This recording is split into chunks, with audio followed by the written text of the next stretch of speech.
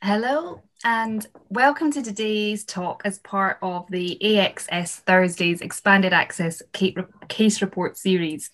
My name is Rebecca Stewart. I'm CEO of NRG Collective, which is home to Rare Revolution magazine, the Rare Youth Revolution and Rare Communication. We're a company dedicated to elevating the voice of the rare disease community. Today, I am thrilled to be speaking with Dawn Sullivan. Dawn has over 30 years medical experience with more than 20 spent specifically in pharmaceutical development. Dawn is currently Department Manager, Global Clinical Operations and Medical Affairs Ultra Programs for Ultragenyx.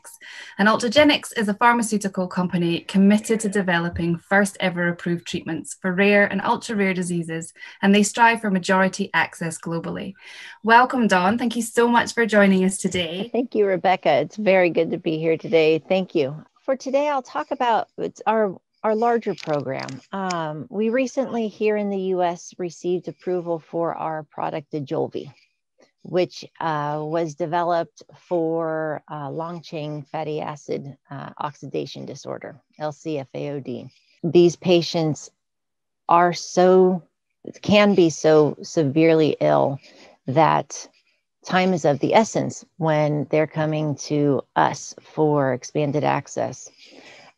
We have our largest numbers of patients in this program. Here in the US, we've done some great strides over the last couple of years where we have been able to actually deliver product on average within 24 hours from the request.